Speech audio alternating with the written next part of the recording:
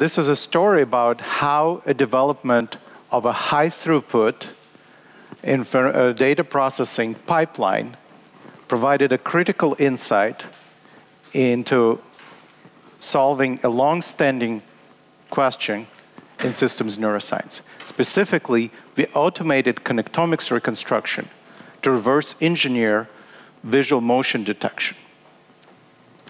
Now, visual motion detection is an ethologically critical computation for both predators and prey, for invertebrates and vertebrates alike.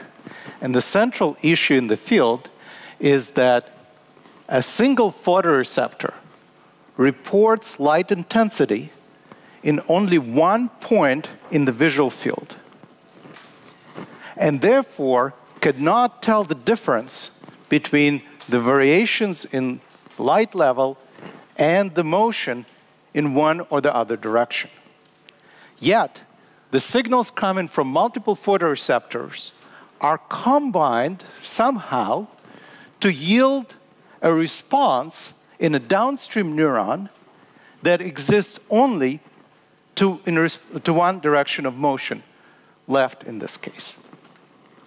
A seminal contribution to how this could happen has been proposed 60 years ago by Hassenstein and Reichert, who put forward this very elegant and now canonical circuit where signals from two photoreceptors pointing at adjacent but different locations in the visual field are combined nonlinearly after putting one of the signals through a time delay. To get an intuition of how this would happen, let's consider an object moving from the right to the left. Then it will excite the right photoreceptor before the left one, but because of the time delay, the two signals arrive at the multiplication unit at the same time, get nonlinearly enhanced, and signal leftward motion. And these are signal profiles in the left and the right arm and after multiplication. Of course, this doesn't happen when the motion is in the opposite so-called null direction, because the signal from the left photoreceptor gets extinguished in the multiplication unit before the signal from the right photoreceptor arrives, and as a result produces no output, leading to directional selectivity. The Hassenstein-Reichert model, beautiful as it is not the only way to implement motion detectors. There have been many other suggestions over the years that combine the three crucial elements that are obvious here, which is the spatial offset between the inputs to the two photoreceptors, the temporal delay, and the nonlinearity. However, the biological implementations of those three crucial elements has not been established or assigned to particular neurons or synapses in the nervous system. And therefore, it is not clear which, if any of these models, actually reflects what happens in the real brains. We decided to address this problem in the fruit fly visual system, about which a lot is known. And in particular, what you will need to understand the rest of the talk, the light signal is reported by an array of photoreceptors that are collectively referred to as the retina in fly, that signal to downstream structures which are organized retinotopically, reflecting the honeycomb array of the fly eye. And they're called the lamina, the medulla, and the lobular plate. We also know in the fly that the lamina neurons are not directionally selective. Yet, there is a particular cell type called L1, neurons of which repeat in every column, that is crucial for detecting on motion. Because if you silence it genetically, the fly becomes blind to motion. So this must be the input to the motion detection circuitry. We now know that a cell type called T4 in the medulla comes in 4 subtypes that respond selectively to one of the 4 directions of motion: up, down, forward, and backward. Although that information was inferred by us and not known while we did our work, but was reported in the same issue of Nature by the Boers group, who recorded those cells optophysiologically. Because we also knew from Boers' work that shutting down those cells genetically would make the fly blind to motion, we knew that they provide the output of the motion detection circuitry. But what lies in between and the input and the output has not been known and presented a gap that we wanted to fill in. And the approach we chose is to reconstruct the circuitry in between the inputs and the outputs exhaustively using connectomics. So the only technology that currently can reconstruct neuronal circuits in their entirety is electron microscopy, because only it provides the sufficient resolution necessary to detect synapses and trace axons and dendrites. The method for doing serial electron microscopy has been developed more than 30 years ago and is illustrated in this animation. It starts by slicing an appropriately fixed and embedded brain tissue into thin sections, like you would a prosciutto, except that each is 40 nanometers thick. Then imaging each slice under electron microscope, and the contrast comes from heavy metal ions that stick to lipid membranes. Then one must segment the cross-sections of individual neurons, shown here with false color. And after aligning those sections on top of each other as they were in the uncut block, and connecting the cross-sections corresponding to the same neuron, you can reconstruct 3-dimensional shapes, identify synapses, and if you can trace from the synapses to cell bodies, you know which neurons make physiologically active contacts and draw arrows on the wiring diagram or the connectome. Now, this animation might have given an impression that connectomics is a simple and pleasant exercise. But nothing can be further from the truth. And although preparing the tissue and slicing it is technically challenging, the main bottleneck, in terms of time, is computational. It consists in tracing of all those processes from synapses that you also need to identify to cell bodies, or at least far enough to identify cells by their shape. And that's what has been holding back the application of this technology to neuroscience. So even the data set that I used to make this animation, which is very small, about 5 microns on the side, took several months to trace fully manually.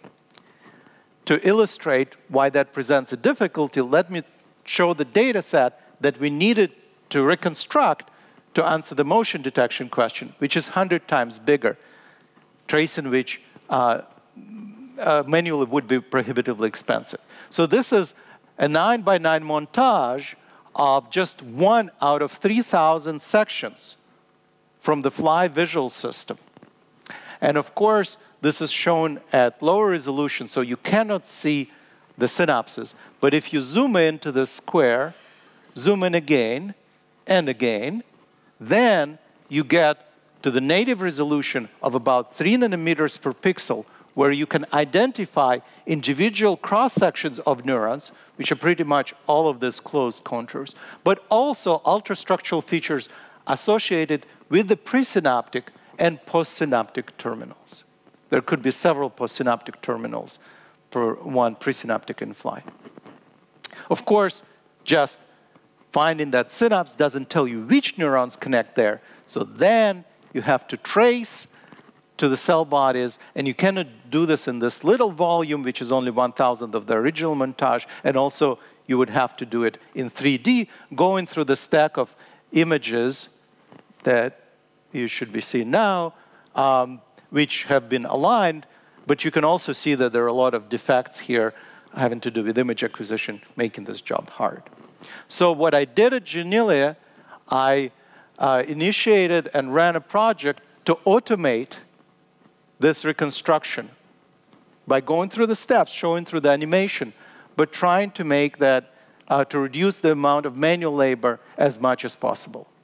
Well, we did not succeed to completely eliminate manual labor, and we still have a manual stage of proofreading, but we were able to reduce the amount of work by an order of magnitude, and with the arrival of the new microscope, by 2 orders of magnitude now. And that allowed us to reconstruct the connectome, which was relevant for motion detection in flight. One other advantage of the fly that I should mention is that we were able not to just reconstruct a connectivity graph, which you can see here, but you will see magnified in the next slide, but we were also able to identify the cell types by corresponding the shapes of neurons reconstructed from EM to the previously named neuronal types which were imaged by light microscopy using Golgi or more modern genetic techniques. And this way we were able to identify more than 50 different cell types in the medulla, including 6 new ones. So by putting, let me now put all of those neurons together and show how they all fit. So this is just one column of the medulla, and these are the neurons that we reconstructed from that column appearing one by one, and then the neurons from 6 adjacent columns filling up almost fully the reconstructed volume of about 40 by 40 by 50 microns. So that's the data set that we assembled from the fly visual system.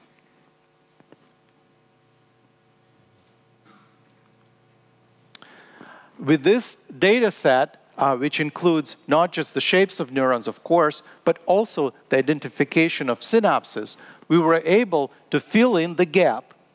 And because the data set had almost 400 neurons and more than 8,000 synapses, it's the biggest connectome to date, not just in fly, but in any nervous system, if you count by the number of identified synapses. But of course, just having the connectome doesn't answer the question I posed about visual motion detection. We now need to identify the neurons and the synapses that are involved in that computation within that huge connectome. We did that by condensing the information in the connectome in several stages. First, we took advantage of the previous experimental results that showed that fly detects motion by comparing signals in just 2 adjacent columns, whichever in the visual field that pair of columns is located. And so we looked for the circuitry of the motion detection that repeated from column to column and used our reconstruction of adjacent columns to detect it. So this is now the connectome of the cell types. It doesn't represent the location of neurons in the columns, but it tells you how types of neurons that repeat in every column are connected to each other, with stronger connections as quantified by the number of synapses in parallel, shown by thicker lines. Then, knowing the input and the output to the circuitry, we looked for the shortest paths and the strongest paths that could underlie this computation. And as a first pass, we identified 2 such shortest paths that go through neurons types called TM3 and MI1. That's reducing the complexity somewhat. Once we found that there were 2 such paths between inputs and the outputs, we of course immediately thought of the Hassenstein-Reichert motion detector and tentatively identified these 2 arms with MI1 and TM3 types converging onto T4 neurons. Of course, at this point, it was just a guess. To make a case that this is a viable motion detector, we have to determine that it provides the spatial offset, the temporal offset, and the nonlinearity. You could not tell whether there was a spatial offset in the input required to break the symmetry from the previous diagram because it was shown in terms of type-to-type connections. So all the neurons of L1 type were shown as one node. Now we have to go back to the full connectome and trace connections between individual L1s, now paying attention which columns they live on. So when we did that, we found several surprises. So unlike the Hasselstein and Reichert model, where only a single photoreceptor provided input to each arm, we found that multiple TM3s provided input to each T4, and multiple L1s provided input to each TM3, meaning that that arm collects visual information from a wider region of visual field that is spanned by a single photoreceptor. More worrying than that was the observation that sometimes the same photoreceptors provided input both to the left, hypothetical left, and right arm of the motion detector. So to make the case that this circuit can be used to detect motion, we have to show that those receptive fields mediated by TM3 neurons and MI1 neurons, even though they overlap, they're actually spatially offset. That is, their centroids do not coincide. And to convince you that this is indeed the case, I'm going to show you the actual 3D reconstruction of the circuitry from this part of the visual system. To understand what I'm going to show you, imagine shrinking yourself in size and sitting on top of T4 and looking towards the world or the retina of the fly. And then first, let's forget for a second about TM3 MI1, and what you're going to see are the axonal terminals of L1s shown here, which are arranged in a way genotopically replicating the honeycomb structure of the fly eye.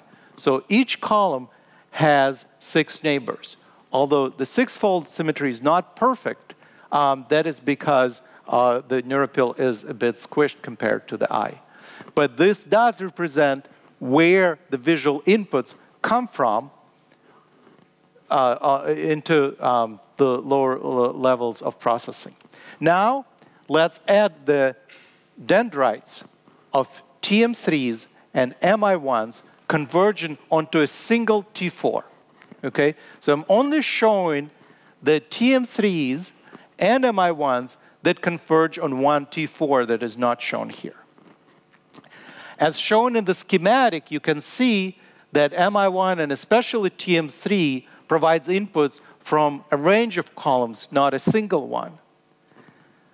The two inputs overlap, indeed, but the centroids of the dendrites are, in fact, displaced, suggesting that the output of this T4 is asymmetric to the two directions of motion.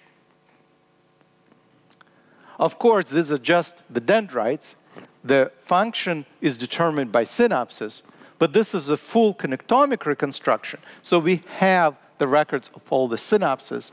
And here are the percentages of synapses provided to a given, providing signals to a given T4 from each of the columns. Red, the ones that provide signals going through TM3, and blue are the ones that provide signals going through MI1. If you cannot fit a two-dimensional Gaussian to those numbers in your mind, I should tell you that actually the centroids shown here were computed as the center of masses of those numbers. And the displacement that you see, in fact, reflects the functional displacement between the two channels. So this shows that, indeed, there is a spatial displacement between the two arms of the inputs that is needed to produce a directionally selective output. But you may object to that and say, well, this is biology, it's noisy, so there could be just a displacement because of that. For example, if one reconstructed the receptive fields of an on-center, off-surround, non-directionally selective ganglion cell in the vertebrate retina, one might see the same thing. So to convince you that this is relevant to motion detection, what I ideally would like to do is to show that this displacement corresponds to the directional preference of that T4. But to establish a directional preference of any cell, you would need to use physiology, right? Either electrophysiology or optophysiology, and record its response after presenting stimuli moving in different directions. Unfortunately, this fly has been dead, and so we missed the opportunity to make those recordings. But fortunately for us, we were able to identify the directional selectivity of individual T4s by tracing their axons downstream to the next processing station, which is called the lobular plate, which is known to be organized in 4 layers that process 4 different directions of motion. And so this particular T4, inputs to which are shown here, terminates in the green layer, which corresponds to the forward motion. And that's exactly the direction of the displacement that we found for the inputs once projected into retinotopic coordinates, if you count them from TM3 to MI1. So this supports the case that I'm trying to make, that this is the motion detection circuitry. But this is only a single cell. Well, we repeated this experiment for 19 T4s, and here are the results of the population analysis. This is the average retinotopic displacement for all the T4s that terminate in the green layer and correspond to the forward motion. As you can see, it points in the right direction compared to the arrow shown here, and so do the red T4s and the purple, and the blue one don't have a perfect agreement. And we think now that the reason is that that channel is special. It corresponds to the backward motion, which is the expected optic flow for the fly flying forward, and there is another neuron that particularly contributes to that channel. But with that caveat, I think we found that there is a spatial offset between the inputs to the TM3 and MI1 channels, which correlates with the directional preference of individual T4s, which makes a strong case for that circuitry being the elementary motion detector in the fly visual system. So we were able to not just reconstruct the connectome between the input and the output, but to identify the specific neurons engaged in this computation and the synapses between them, and show that the circuitry is consistent with the expectation for the elementary motion detector. Now, this, of course, just tells you about the spatial offset, that it is indeed present there, and we identified what the biological correlates of that offset is. But you also need to have a temporal offset between the 2 arms to have a directionally selective response. Well, initially we thought that we would be able to determine that temporal delay by measuring the dimensions of axons and dendrites of the neurons involved in this processing and associating them with electrotonic delays. But it turned out, when we actually did all the measurements, that the dimensions of the axons and dendrites were both too small and too similar in the 2 channels, that they could not be responsible for the delay required for this computation. So we now think that delays are implemented by synaptic transmission, because it is known in the vertebrate retina, for example, that the using different neurotransmitter receptors, say ionotropic versus metabotropic, would introduce different delays in synaptic transmission up to about 30, 40 milliseconds, which is just within the range of what is required for the fly motion detector. But that's just a hypothesis, of course. How do we know that those motion detectors, those temporal delays are really there? Well, this is not the work that we have done, but this is the work that was enabled by our connectomic reconstruction. And this, let's see, sorry, there was some animation that got lost. And this was done by performing electrophysiological recordings from MI1s and TM3s in the fly visual system and looking at the delays in the physiological response. Why couldn't that be done without the connectomics reconstruction? Well, the reason is that there are about 60 different cell types in that part of the visual system. And the neurons are so small and so difficult to record from that it takes an excellent postdoc 1 year to identify a response of one cell type and characterize it fully.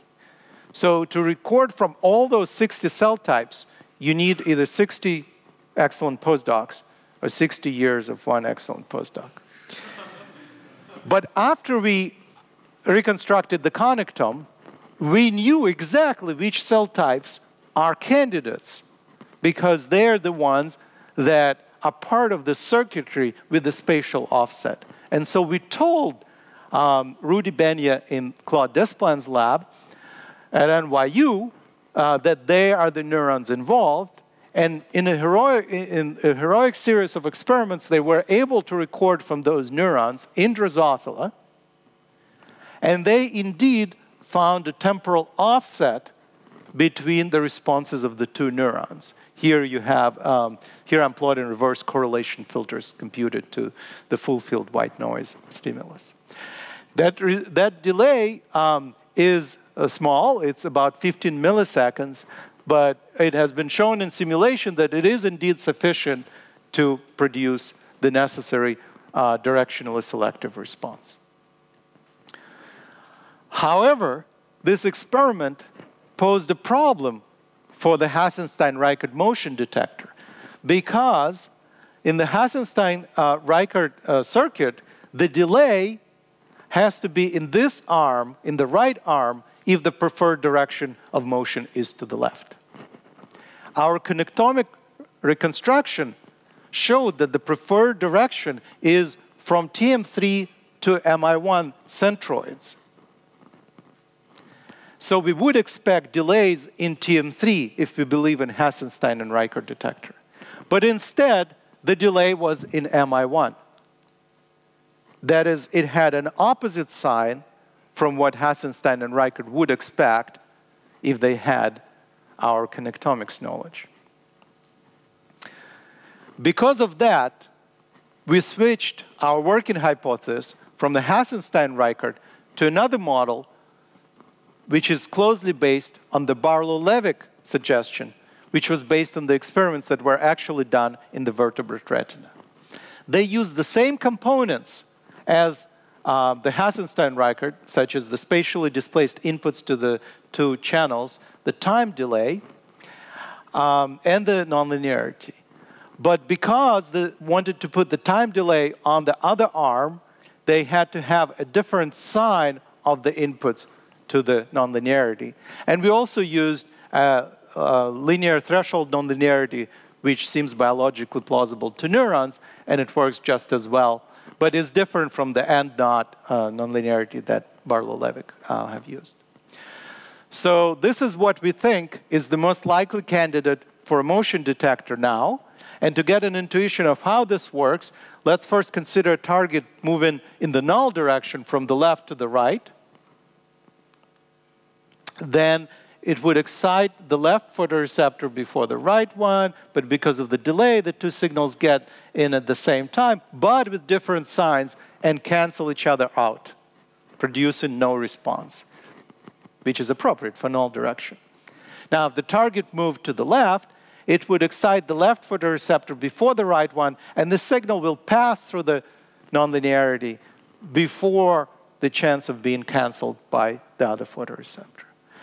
And that's the origin of the directional selectivity in the Barlow-Levick model, which we think at this point is the most likely candidate for the elementary motion detection in flight. Of course, we would like to know the signs of the inputs, which we don't know at the moment, and to conclusively rule out other possibilities. But with the data that we have so far, we think that this is the answer to this long-standing problem in systems neuroscience. Now, going beyond the motion detection problem and putting this in the context of neural computation in general, I think that these two circuit motifs that we worked with dropping the delays, which is the Barlow-Levick, and the Hasselstein-Reichert, which can also work with rectifying nonlinearity, which is more biologically plausible than multiplication. They correspond to two basic computations that one may want to do in terms of statistical signal processing of noisy data. For example, if you want to average out the noise from two incoming signals, you might want to sum those signals. Or if you want to find higher order correlations, you put the inputs through the nonlinearity after summation. And this way, you would increase the signal-to-noise ratio.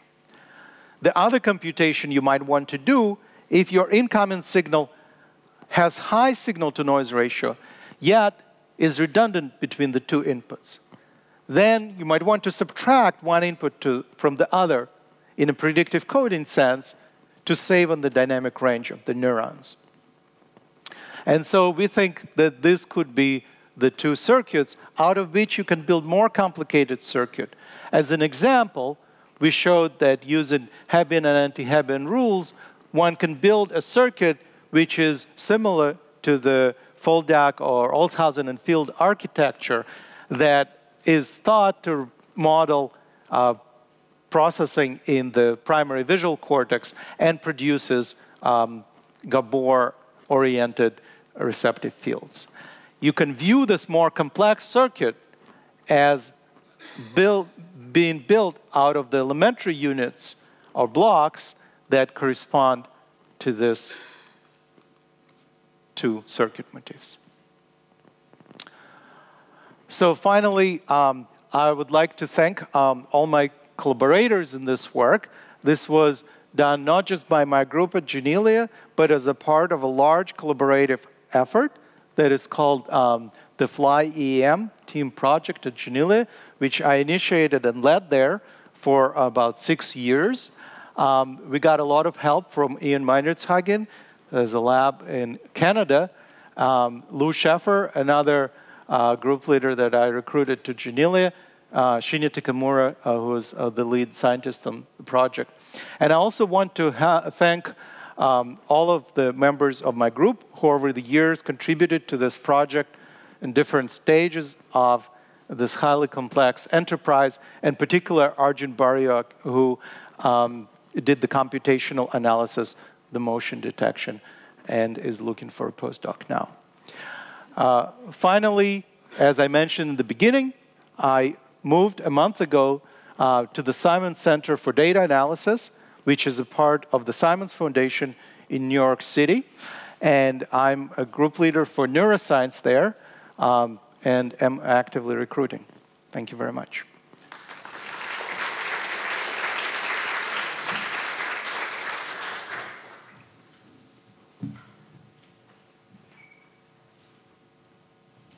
Jeff.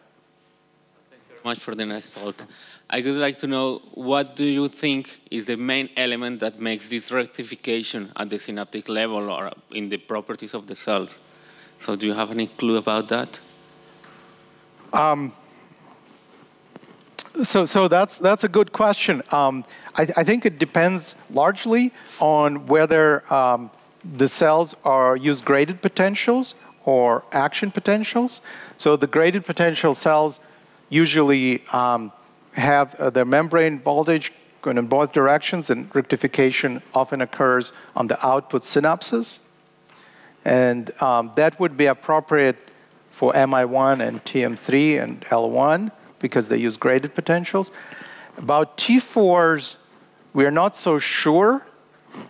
If they use graded potentials, then this would have to be synaptic, probably. But they could also be spiking. No one has yet recorded from them in Drosophila, so we don't really know. If they were spiking, then the rectification would occur at the generation, action potential generation, presumably or close to the cell body. There's a question here. Thanks, Mitya. Do you have any idea yet what the degree of variability between animals is in that? I mean, obviously not necessarily in the building block, but in the overall circuitry. Yeah, so that's an excellent question. That original reconstruction on which our work has been based was done in a single animal and mostly condensed, mostly focused on a single column and its 6 immediate neighbors. But since then, we've reconstructed, using this new microscope technology, 7 columns from another fly. And we were able to compare the variability between those columns within one fly. So that variability is very, very low. It's well within 10% by the count of synapses. But the comparison between flies we can only do between these 2 data sets at the moment, which it can't really work because the older technology did not allow us to trace all the synapses, but only about half of them. From a reconstruction of the previous processing station of the visual pathway, the lamina, in 2 different flies, also with 2 different but comparable imaging methods, we know that the producibility is also better than within 10% of each other. So we don't have a complete answer, but that's the ballpark. So it's a very, very stereotypical circuitry. Your model of the Reichardt motion detector model is very similar to the coincidence detection model of Lloyd Jeffries in 48 for auditory space localization. However, if you look at chickens and barn owls, they've implemented that model in different ways. In barn owls, it's delay lines. In chickens, it's because of time constants at the synapse.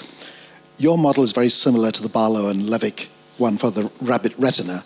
Do you believe that only a single strategy has been implemented for motion detection in the visual system? No, I don't think. I think that the algorithm may be shared, but the implementation, mechanistic implementation, could be different. So, I mean, we still cannot exclude that, say, within one arm, within TM3s, you don't have a Hassenstein-Reichardt detector. On the other hand, there is now evidence from the Sebastian Song lab of a similar kind of computation being performed in the vertebrate visual system, where the delays are also carried by the inputs and are not implemented by the dendrite that is directionally selective. Yet, as you pointed out, the exact mechanism is different. It seems like a hybrid between Hassenstein-Reichardt and Barlow-Levick. So in this case, you've taken a computational primitive and tried to detect it in a fairly homogeneous anatomical structure. But my question is, so what's your speculation for trying to infer the computational primitives from large-scale connectomes? So going in the reverse direction, you have the circuit, infer the computation. So this is a much more difficult task. And especially given the fact that, vertebrate circuits, for example, are often not stereotypical. you would have to somehow combine a connectomic reconstruction with the prior physiological recording, either optical or electric, of the same, from the same neurons. Then I think that if you have all that information in your hands, you can make some headway in determining the functionality of neurons. But of course, I cannot know that for sure because this has not been done.